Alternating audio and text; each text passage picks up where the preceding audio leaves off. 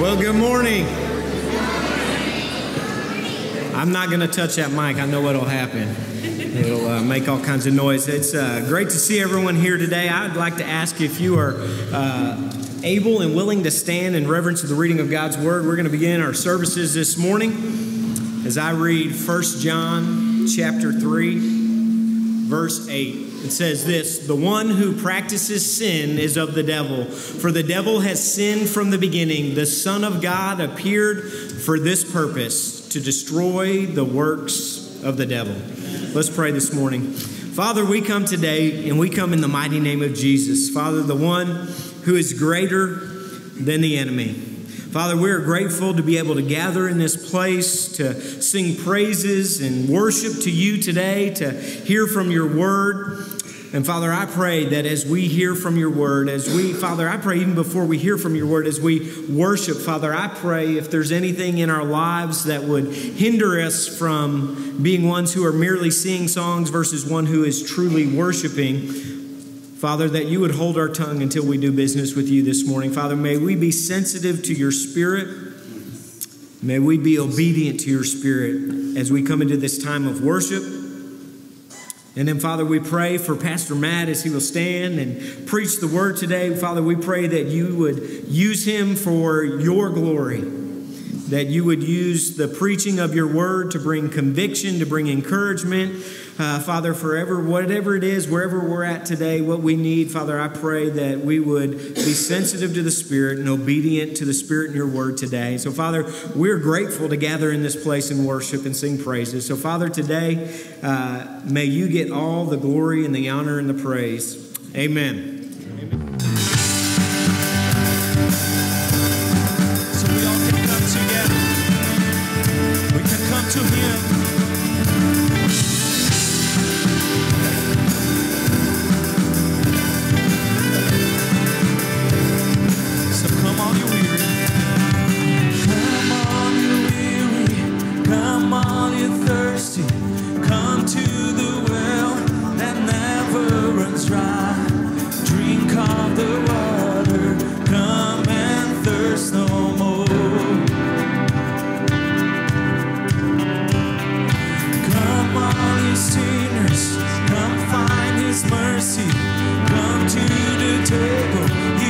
Satisfy, taste of his goodness, find what you're looking for.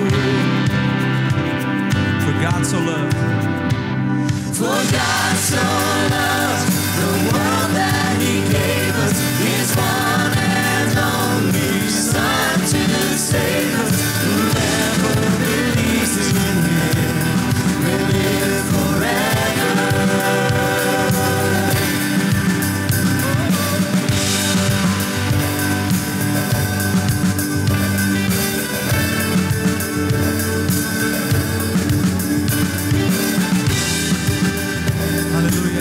So bring it on to Jesus.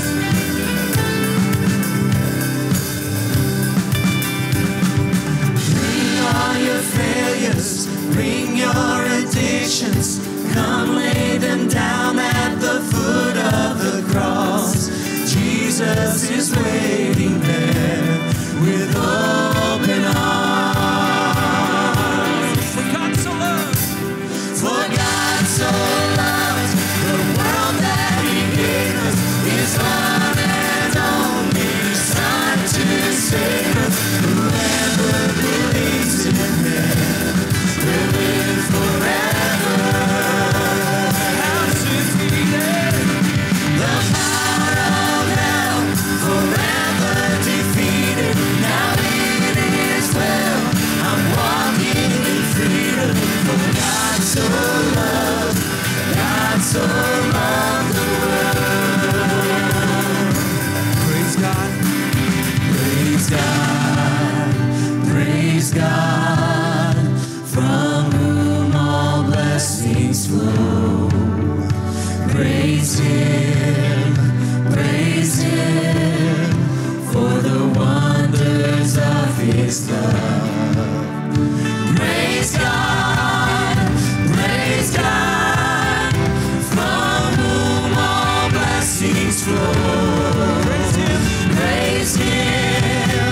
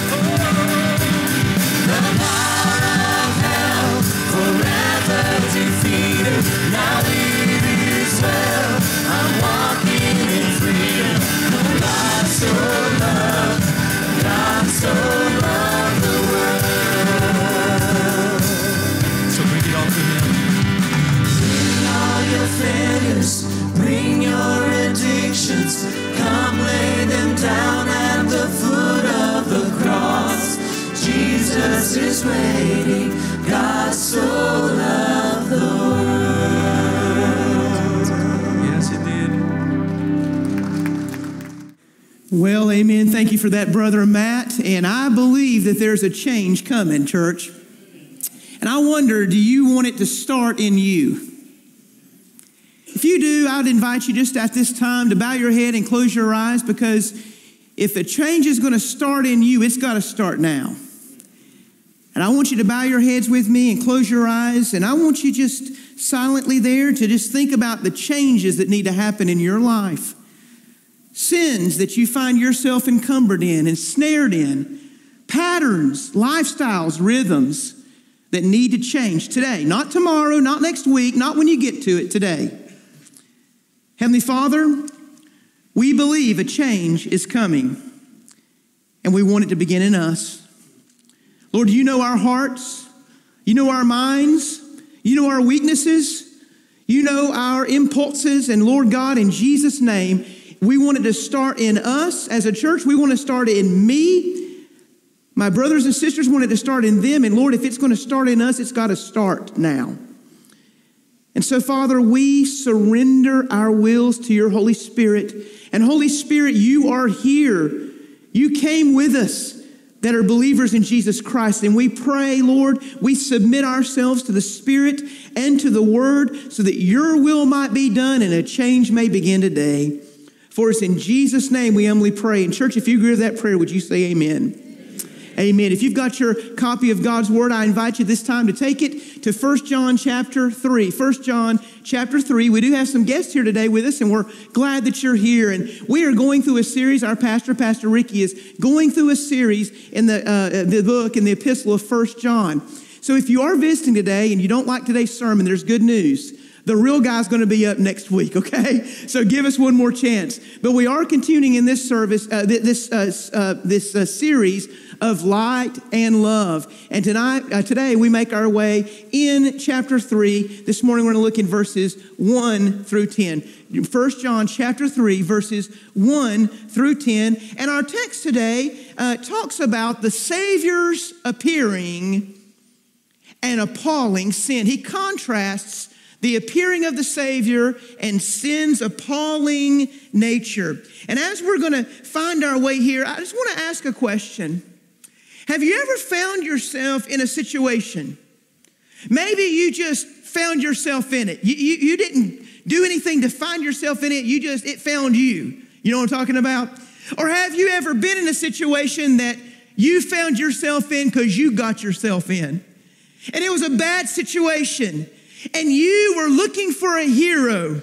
You were looking for the prince to come save the day.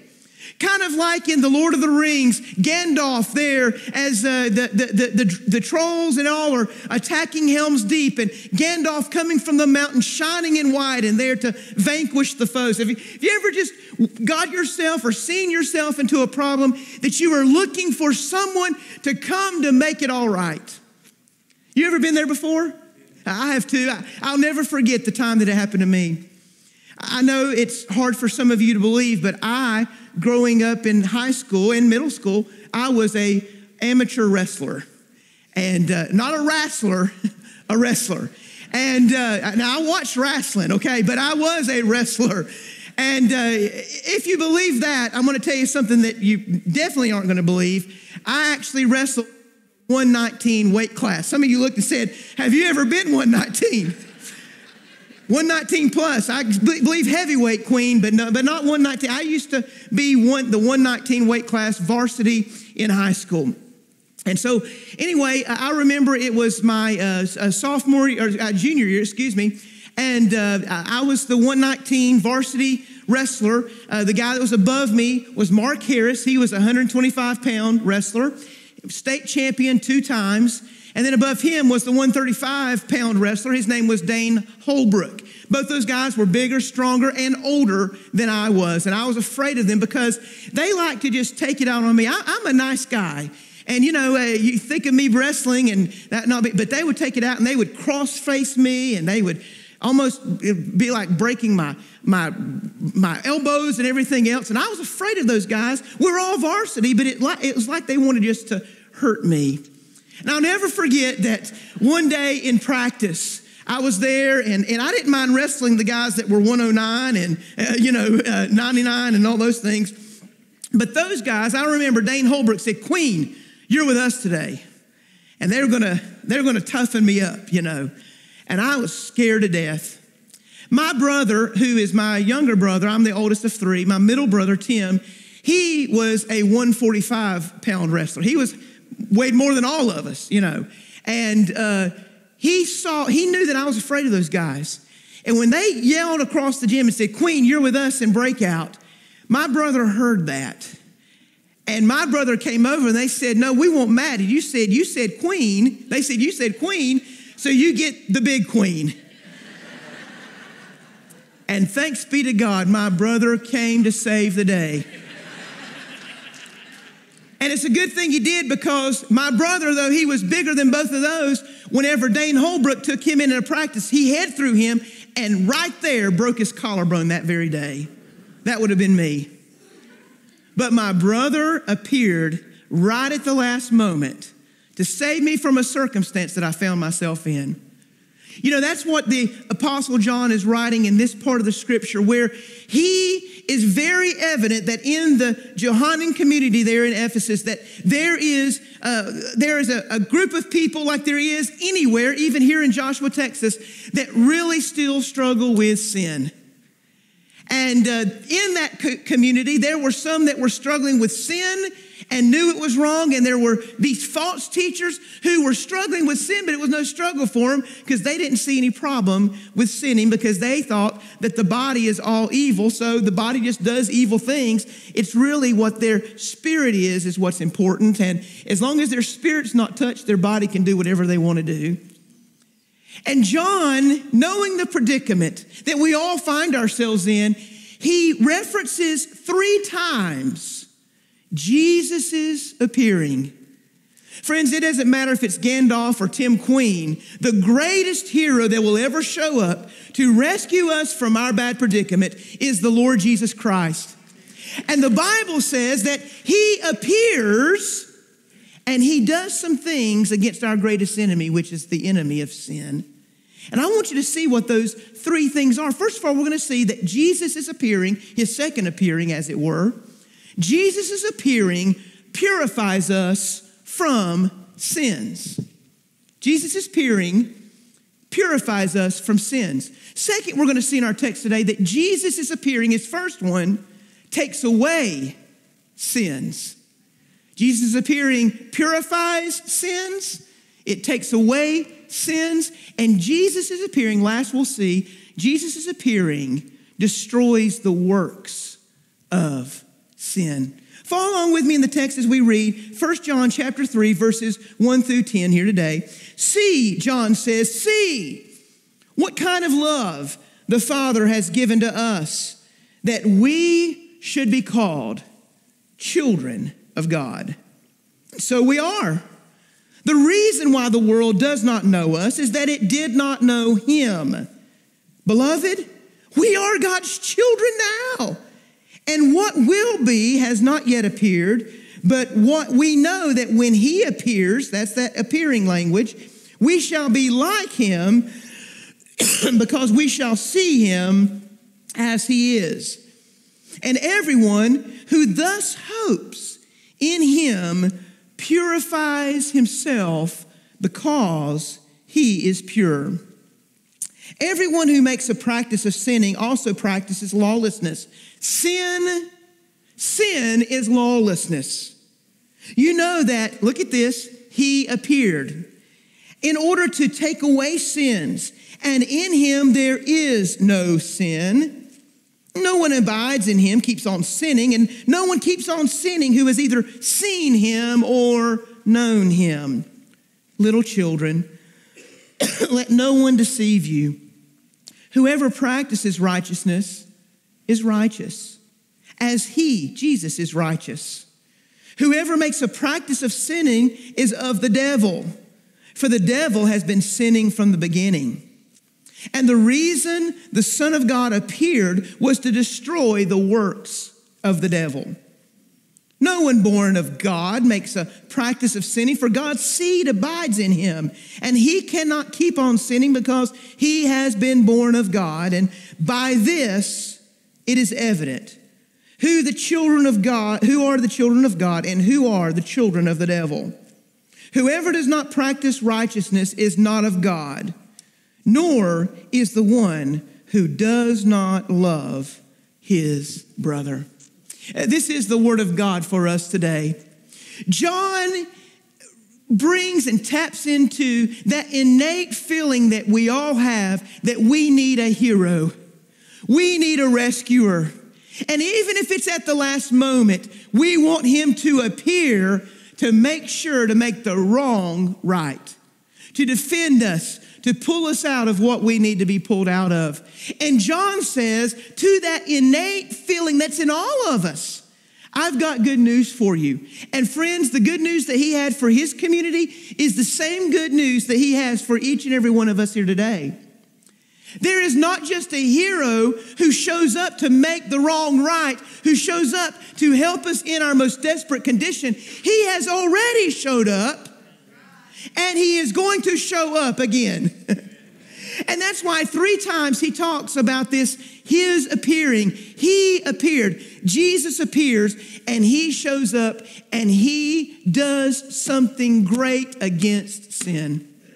The first thing that John talks about here that I want us to see, and I don't want us to miss, is that Jesus' appearing purifies us from sins. Jesus' appearing purifies us from sins. Now, the first appearing that we're going to talk about here in verses 1 through 3 is actually a second appearing. It's an appearing that has not yet happened. It is an appearing that will happen on the last day. Whenever Jesus comes, he will split the eastern sky. Those of us that are believers, we will know that those that are dead in Christ will rise first. They'll be changed as quick as that in the twinkling of an eye. And then those of us who are alive and remain will be caught up to be with him in the air. And so we will be with the Lord, and we will be not just with the Lord, we will be like the Lord.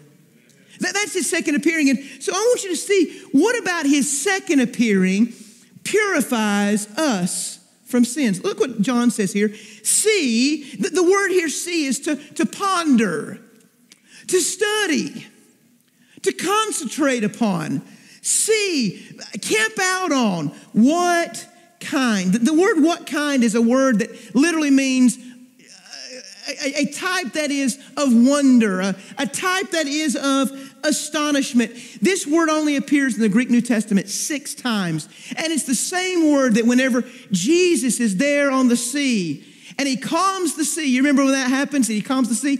And the disciples and those who are on the boat, they say, what manner of man is this?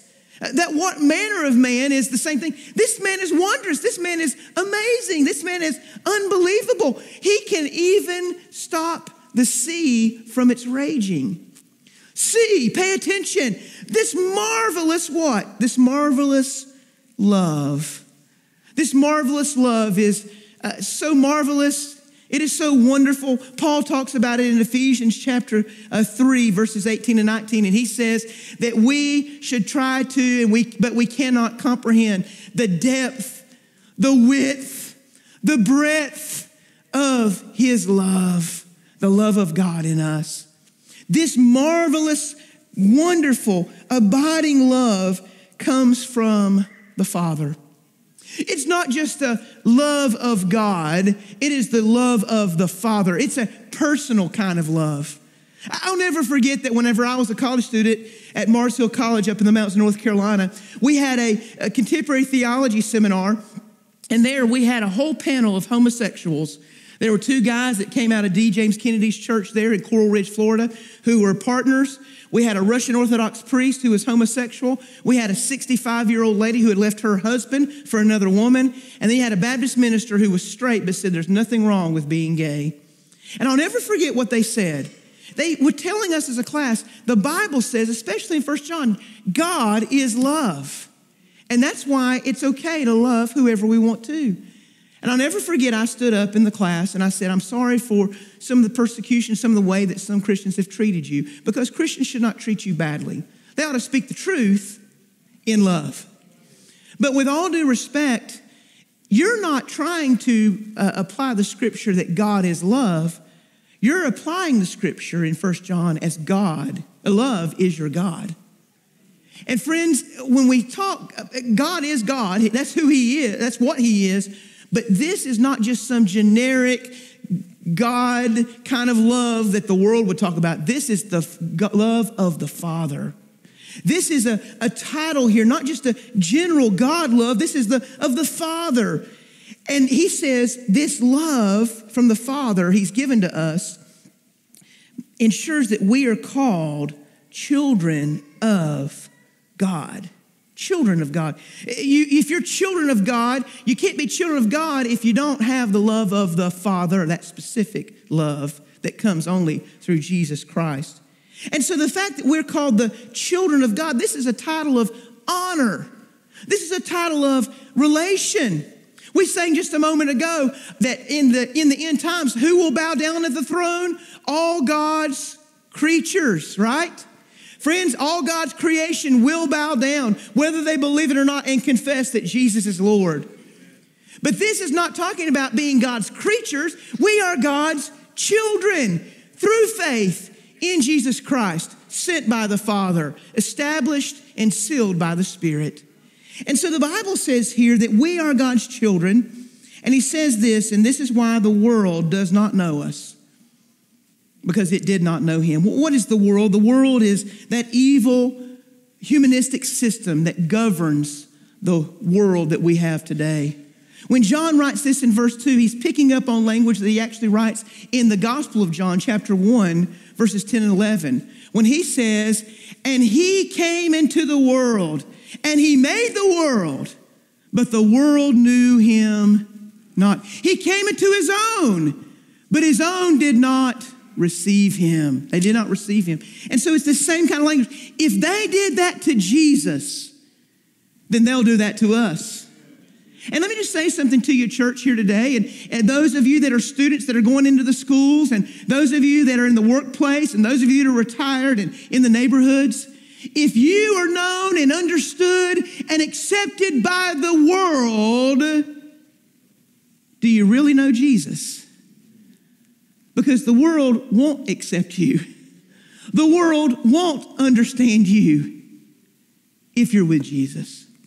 And so he says here's the world doesn't know us. In verse 2, he says, beloved, we are God's children. Not just in the future, not just when we get to heaven, but we are God's children now.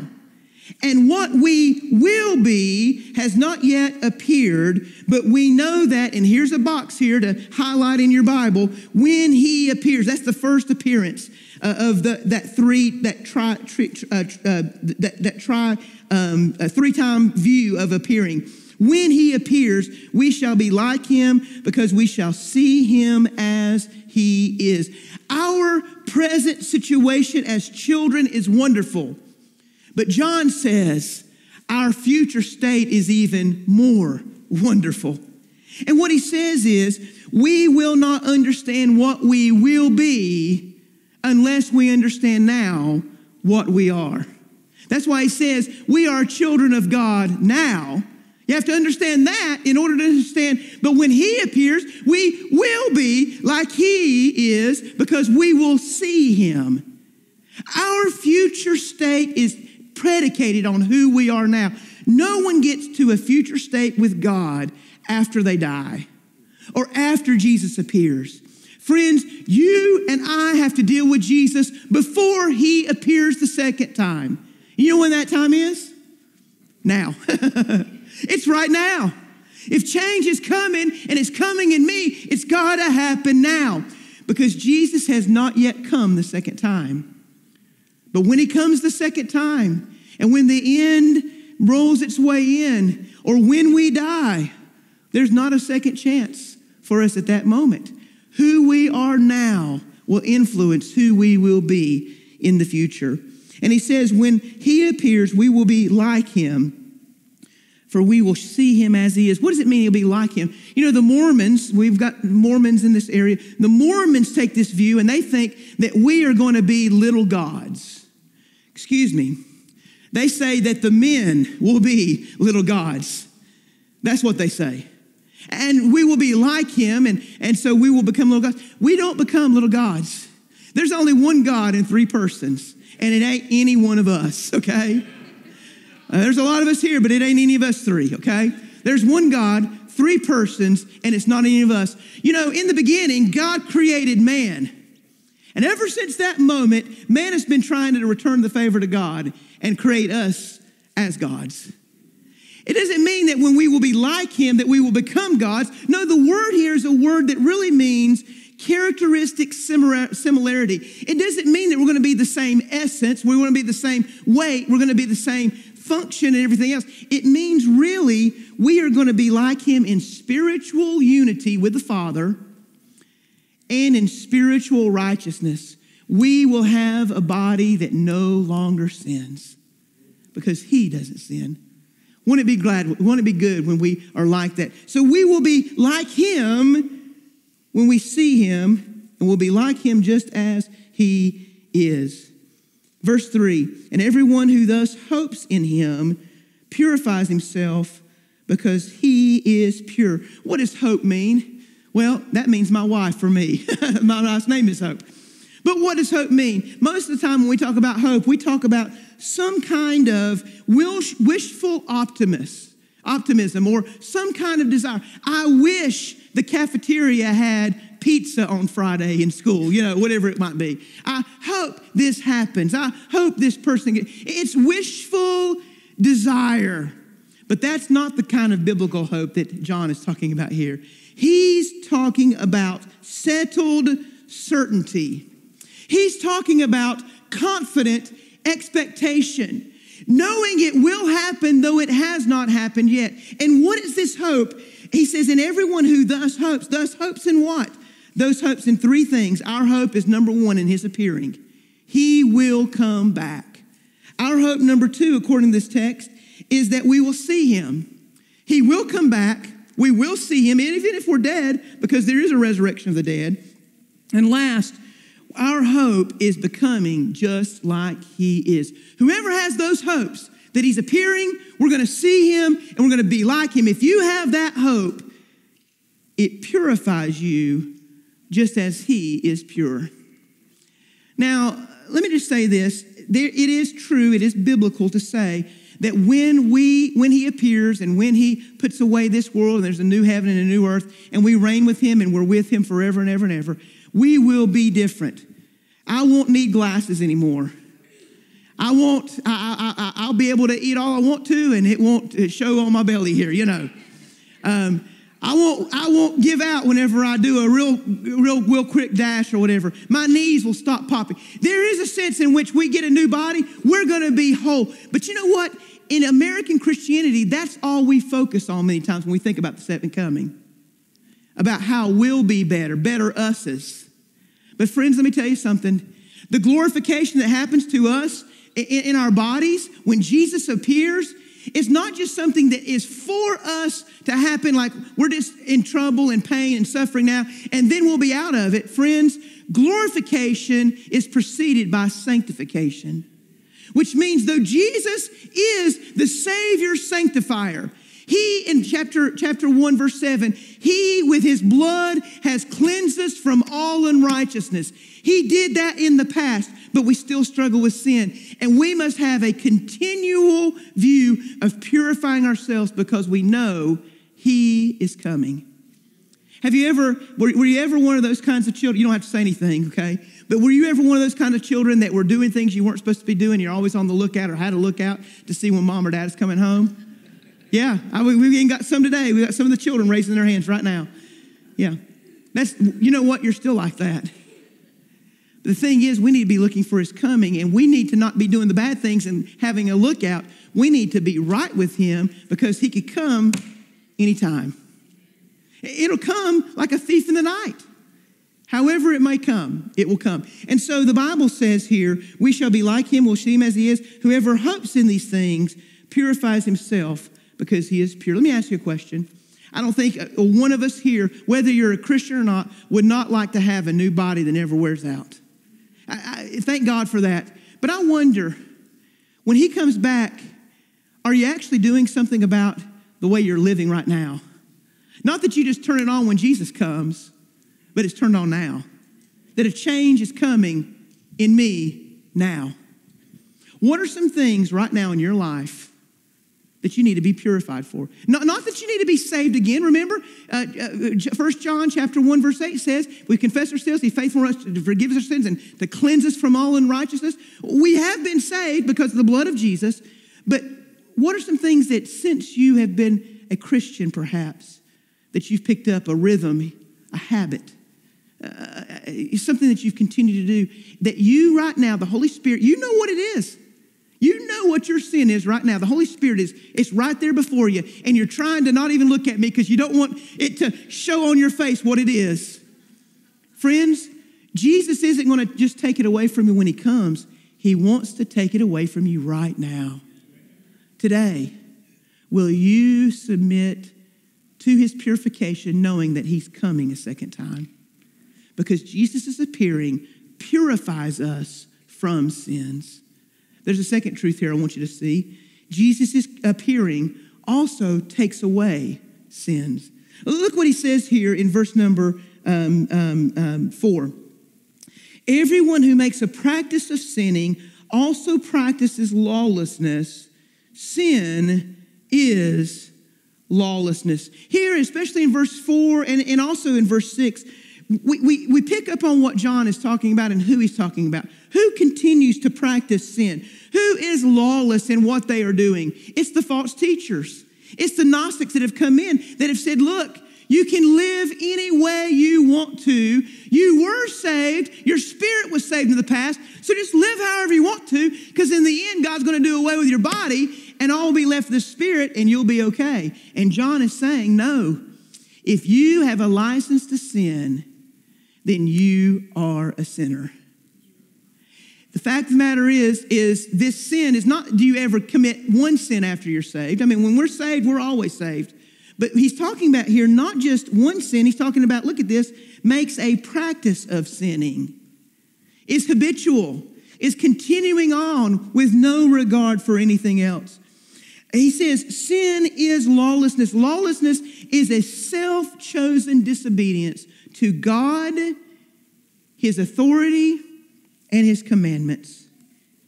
And so he says here, if you're making a practice of sinning, if you just keep on sinning, you're a lawless person. And you need to know, verse 5, you know that, here's the second time, he, what, church?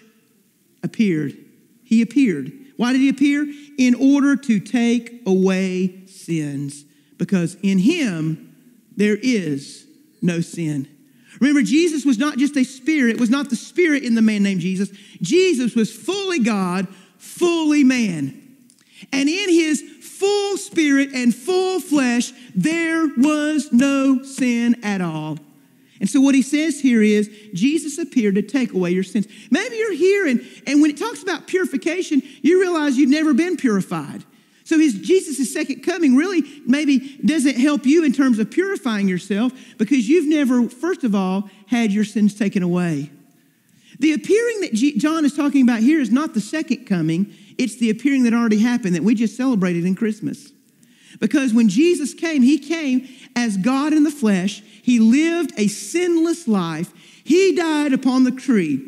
He took your sin, all the lawlessness that you practice and that I practice, all the practices and all the rhythms and all of the things that we do are wrong. He took all the sin and all the punishment for sin in his body. He absorbed God's wrath and he paid the ultimate penalty for sin and lawlessness, and that was that he died. He was buried, and on the third day, he was raised from the dead. And if we repent of our sins, that doesn't mean make a New Year's resolution. That doesn't mean just do better. To repent is to recognize I cannot save myself by doing anything. It doesn't matter if I keep my resolutions. It doesn't matter if I do just a little bit better. I cannot save myself. And then believe that Jesus is the only one that can save you. you can have your sins taken away. Because he appeared, he did so in order that he might take away sins. And so he says, no one who abides in him keeps on sinning. No one who keeps on sinning has either seen him or known him. Here's the fact of the matter. I love, Jerry Vines uses a football illustration. I'm not as much a football person as I am a baseball person.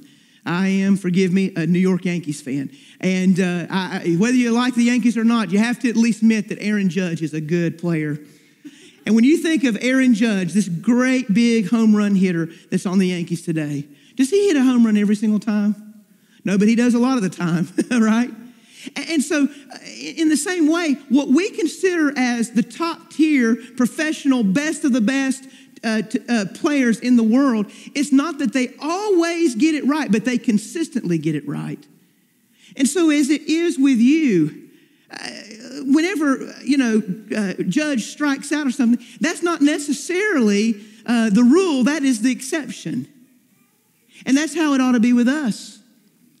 Sin should be the exception, not the rule.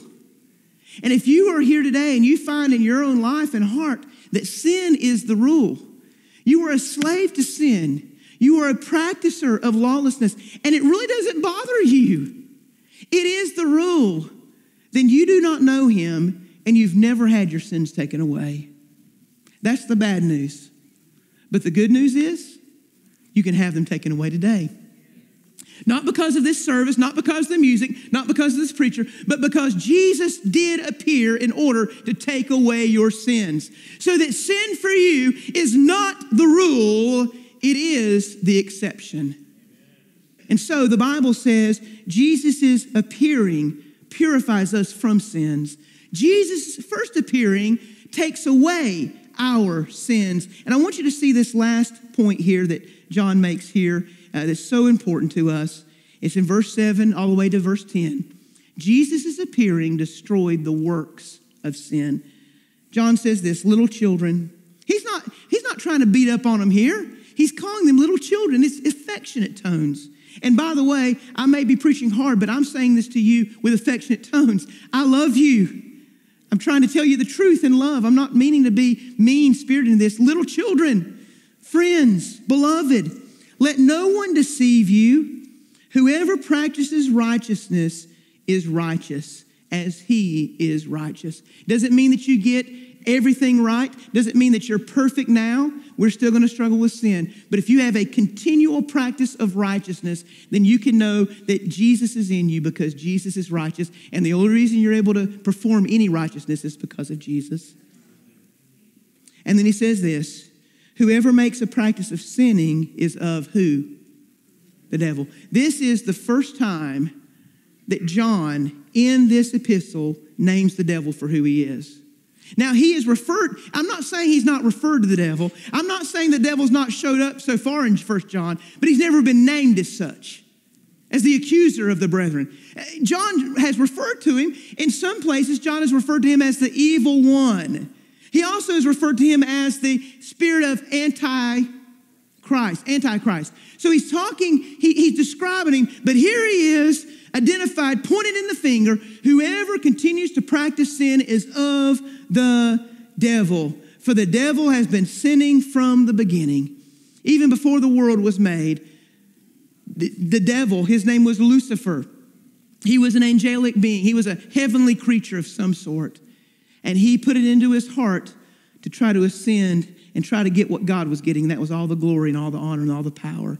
And God recognized that sin in his heart and he cast him out of heaven. He has sinned from the beginning. But not just since the beginning before time. He sinned at the beginning. Do you remember Genesis chapter 3? Adam and Eve are walking through the garden. Eve's not by herself, guys, so don't be blaming this on your wives. She has this conversation with this serpent. And he says, has God really said you will not eat of the tree of this fruit? She said, well, that's what my husband told me. Has God really said it though? And she sees that fruit that is desirable and making one wise. And the Bible says, and she took of the fruit and ate it and gave to her husband who was with her. He was there too. That was his big sin. He wasn't helping protect the sanctity of God's law in their family. And they took it. And he was the one who tempted them for sin. That's why we are continually having to battle sin to this day until we put away this body and take on one that is like his when we see him. But it's not just that. When he's there, right after that, and they're cast out of the garden, what does he do? He then gets into a brotherly scuffle between Abel the righteous and Cain the unrighteous. And he puts within Cain's heart what was in his heart from the very beginning, and he is jealous of Abel, and Cain kills his brother because sin was crouching at the door. That same devil who led us into this mess, and we have to take responsibility for it, those who continue to sin are continuing to be influenced by the devil. For the devil has been sinning from the beginning. And then we have this great text. All the Bible's great text, but I love this one especially. The reason, you want to know why Jesus came to the earth? The reason the Son of God, by the way, this is the first time that phrase, Son of God, happens. It's going to happen a few more times. Pastor Ricky will preach about it. But the first time Son of God appears, for this reason, the Son of God appeared, there is that appearing language again, was to destroy what? The works of the devil. And friends, what are the works of the devil? What do we call it? Sin. Lawlessness. Jesus is appearing. The reason he came the first time was to destroy the works of the devil. You know, a lot of people get it in their mind that, Jesus being tortured and being taken into captivity and being beaten and whipped and being on the cross, that was all Satan's plan. And then all of a sudden, Satan gets surprised at the resurrection. That's not the case. Because the devil has been sinning from the beginning, and because he sinned from our beginning, do you remember what happened also in Genesis chapter 3? When God is pronouncing judgments, he says to the serpent, he says, you will be at enmity with the woman's seed. By the way, the only way that women can have seed is through a virgin birth, okay? You think of it. Through the woman's seed, there will be enmity, you and her, and you will bruise his heel. You know what else it says? And he will crush your head. The devil knew it was coming. The devil knew the destruction to his lawlessness and his sin was coming to an end. And when Jesus was raised from the dead, having died for our sins, the works of sin were destroyed. Why do we go back to them? They're gone. Jesus appeared to purify us from sins. Jesus died to take away our sins. And Jesus died to destroy the works of sin. And so we're left with verse 10, which is a summary of what verses 1 through 10 is, and then is also a transition to what Pastor Ricky's going to preach next week, beginning in verse 11. By this it is evident who the children of God are and who are the children of the devil. Whoever does not practice righteousness is not of God, nor is the one who does not love his brother. Every person in this room, every person under the sound of my voice is a member of one of two families. You're either of the family of God or you're of the family of the devil. And friends, the identifying mark of what you are, the reason I'm my dad's son is because I have his last name. That's the mark of me being a queen, is my last name. But the identifying mark of whether you're a member of the family of God or a member of the family of the devil is sin if you're with the devil, righteousness if you're with the Father. And then the proof of that, the evidence of that is, do you have a type of lifestyle where sin is the exception, not the rule? If it is, then you're of the family of God through faith in Jesus Christ, not because of what you do, but because of what he does through you. But if sin is the rule for you and not the exception, then you are, I hate to tell you this, you're a child of the devil.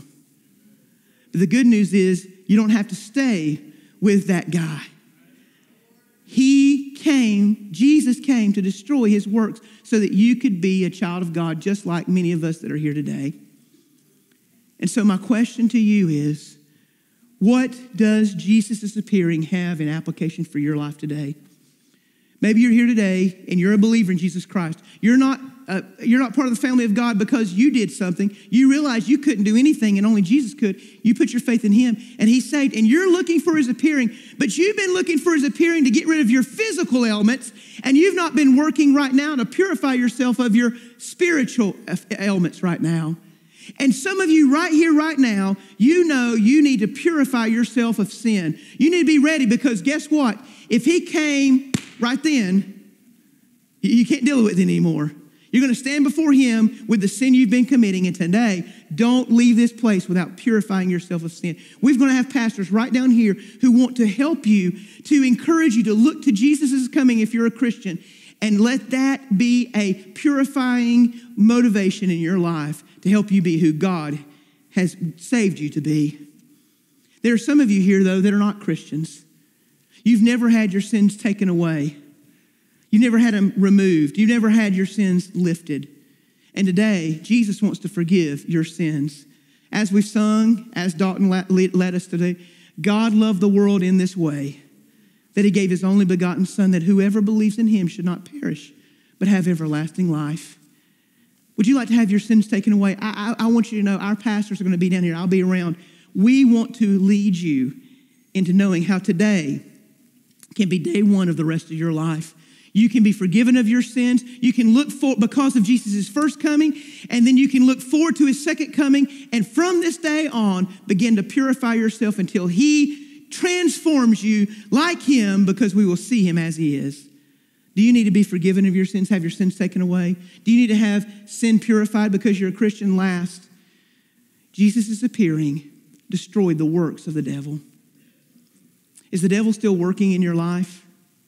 Do you know if the devil's still working in your life, he has fooled you? Because his sins and his works were destroyed back on the cross and from the tomb. And he's convinced you that this world system, that it's okay to live the way you're living. Friends, would you today come and pray with our pastors and live in the truth that Satan's work has already been destroyed, and live in that truth because of Jesus' appearing? Would you come today? Your sins, sir, your sins. Ma'am, your sin. Delis, your sin. Mark, your sin. And my sin. They are wicked, but his mercy is more. Your actions are unspeakable, but his mercy is more. The patterns that you find yourself in, they seem insurmountable. They seem like you can't overcome them. But his mercy is more. I invite you here, to the saved and to the sinner, to the saint and to the sinner, to come because of Jesus' appearing and deal with your sin today. Don't go on any longer. God wants to do something here today. So I'm going to ask you, if you would, please, to bow your head and close your eyes. I'm going to ask our musicians, I'm going to ask our pastors to get in place. We're going to pray. And as we pray, without even waiting, when you stand up, if you know you need to deal with God, pray with one of our pastors, just come up on the front and pray by yourself. This altar is open. If you know you need to purify yourself of sin through Jesus' second coming, if you know you need to have your sins taken away through Jesus' first coming, or you just need to live in the hope that the works of sin are defeated and destroyed because Jesus has come, I invite you to come as we pray about his mercy is more. Father, we thank you that Jesus appeared and that he will appear. And all of that, our appearing Savior will take care of our appalling sin. And Father, there's several of us here that are carrying it today. God, in Jesus' name, as we stand up, lead those that need to come immediately, not to wait, to do the change now, to come pray with our pastors, to come pray in the altar. And Lord, may you be glorified in this time. And we give all the praise and all the glory to you. Thank you for your word. In Jesus' name we pray. And church, if you agree with that prayer, would you say amen?